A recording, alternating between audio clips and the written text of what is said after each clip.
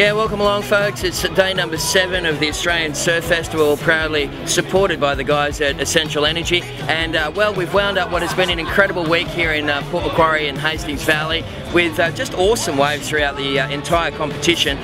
Today, of course, was the final day and we had some very clean waves down here. Queenslanders who've dominated the teams contest for more than a decade, it seems like. So congratulations to all our Aussie champions. We've been to Diamond Head, we went to Shelley, and of course North Haven.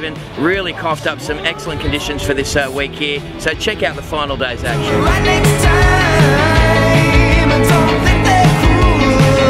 They're fools, let by fools, and it's alright.